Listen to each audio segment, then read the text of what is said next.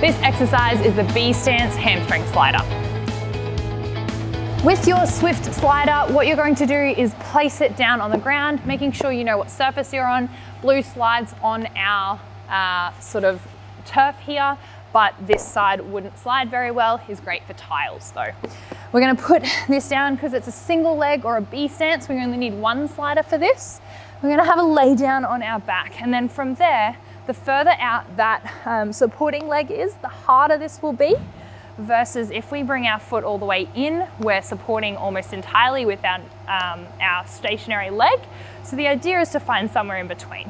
From here, we're going to come up into a glute bridge. We're going to slide all the way out, putting as much weight as we can in that slider foot, and then pulling in. The idea is we want to go all the way out until we're fully extended with that knee, and then curl in nice and quickly. I call this the choose your own adventure. And the reason for that is because the harder or faster you pull in, I should say, the harder the exercise is for you.